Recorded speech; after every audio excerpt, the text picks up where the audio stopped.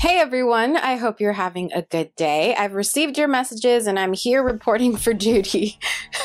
So, if you haven't heard yet, Beyond Good and Evil is coming to Netflix as a movie adaptation, and it's going to be led by Rob Letterman. Rob Letterman directed Detective Pikachu, featuring Ryan Reynolds and Justice Smith. Pika Pika! Yeah, Pika Pika Pika, he's adorable. You're adorable. They can't understand me, kid. According to The Hollywood Reporter, the movie will be a live-action animated film. However, there is cause to just push pause on that idea simply because I read a tweet between a fan and one of the writers for BGE2, and she essentially says that it's too early in the process to even give that kind of information out. Sarah also mentioned that the IP team will be along for the ride while the existing BGE2 team will continue to work on the game. The movie project is currently seeking writers, and I've noticed that Ubisoft Montpellier has been hiring frequently, so if you're interested in a job, go check out their IG because they're always posting notices. Now, it got a little bit confusing because Netflix posted a tweet that featured BGE2 key art, but I have confirmed with sources,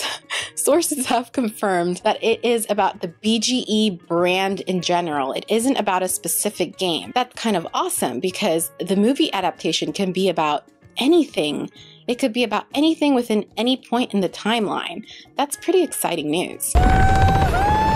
As with anything, some fans were really excited and some not so much, and some were totally raging. I can't understand the people who rage. I just can't.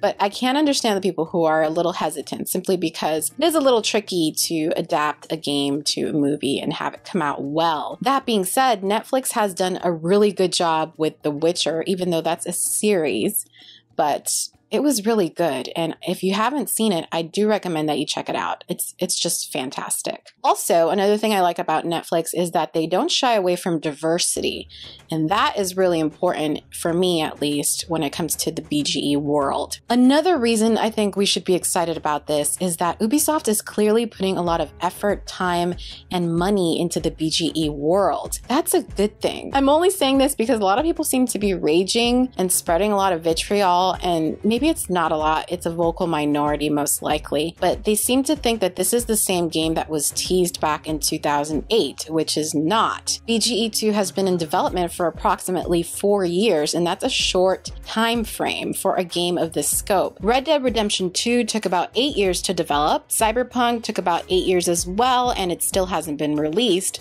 so I'm not understanding what people aren't understanding.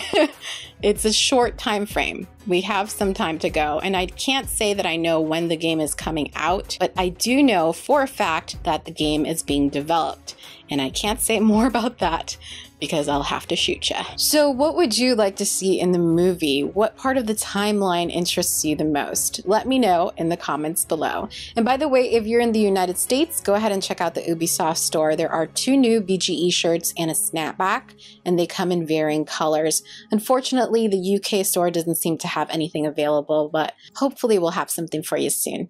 Bye guys.